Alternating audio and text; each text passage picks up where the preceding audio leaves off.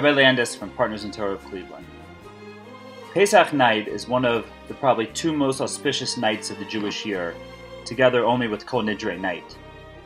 And it's a night that we put so much effort into, no matter where we are on the spectrum of observance, no matter how much we do. But we all have a Seder, which takes cooking and cleaning and preparing and bringing the family together, possibly traveling, to get to that auspicious night of the Seder when our family comes together and reads through that Haggadah that's unanimously used throughout the Jewish world and has been for the past 2,000 years or more. But how do we prepare for the Seder?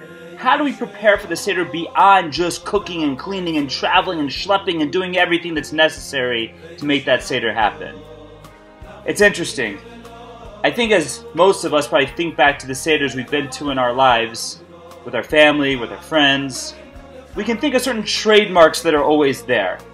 You know, for example, you're going along in the Seder, and at some point Uncle Murray or Cousin Boris or whoever it is says, "Okay everybody, let's roll, because we got to get to the meal." And the Seder starts moving at rapid pace, reading through the Haggadah as fast as possible so you can get to the meal and you can enjoy the Seder.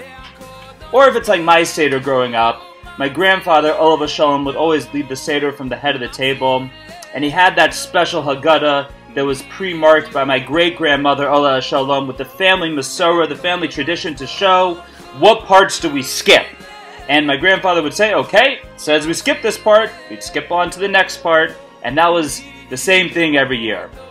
And I'm sure many of us can think of the Seder as the same thing every year. What happened last year that's just going to happen again this year? I want to challenge all of you.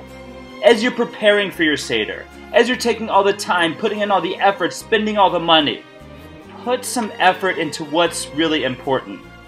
We have an obligation, Pesach night. V'yigara tel bincha b'yom hahu. Say to your children on that day. Teach them what happened. Tell them the story of the Exodus from Egypt. It's the one night of the year where we are obligated to speak to our progeny, to our children and our grandchildren, and they are obligated to listen. What are you going to do with it? What are you going to do? You're going to tell them the same story that you told them year after year after year, skipping the same parts, doing the same thing, going through the same motions? Is that how you're going to do it? Or are you going to take the time to prepare for the Seder? To look into a Haggadah, to open it up, to read a story, to read something meaningful. There's so many meaningful Haggadahs out there nowadays, in English, and Hebrew, and French, and Spanish, and Swahili, and Pidgin, whatever language you want, you can find a Haggadah. Take the time. Take a few minutes. If you don't like to read, there's audio classes available online about the Haggadah. Take the time. Prepare for the Seder.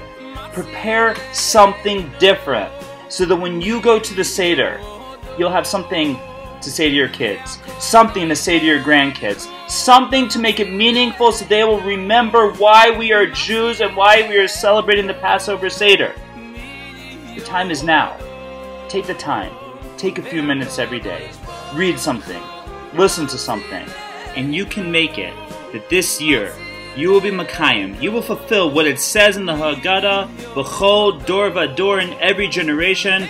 Chayav adam liros es atzmo. A person is obligated to see themselves, ki hilu hu yotza mimitzrayim, as if they went out of Egypt. You know, there's an old line that there's two different types of doctors in the world. There's a doctor with 20 years experience, and there's a doctor with 1 year experience 20 times over.